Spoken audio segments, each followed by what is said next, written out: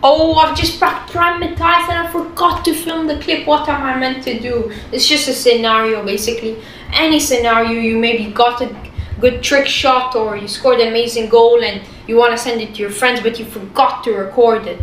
Well, this only works for PS5, obviously, because on PS4 you literally just have to search it up and you'll find maybe hundreds of examples how to get gameplay that you haven't recorded on PS4. But on PS5 there is none. Literally, this is basically the only video on YouTube that shows you how to get gameplay that you recorded on PS5 that you haven't recorded on PS5. It's very simple. You just have to press the share button once, which is the button on the left. And before we just start, I just have to say if this video helps you, please hit that subscribe button. So you just have to, for me it says stop recording, but usually I'll put a screenshot up right now. It should be up, yeah. So simple, I pressed it. This is it without. The clip's right there. Press it. It's right there. Share, press the share button as usual. And share to YouTube. And yeah. And upload it. Simple.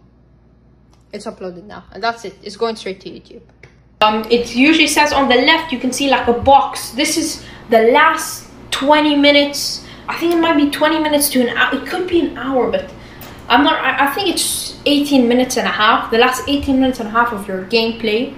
It will show on the left. And you just press on it. And you just share it like a normal clip. Share it to YouTube, Twitter, wherever you want, and download it from there. That's a quick video of that. Video helps you out.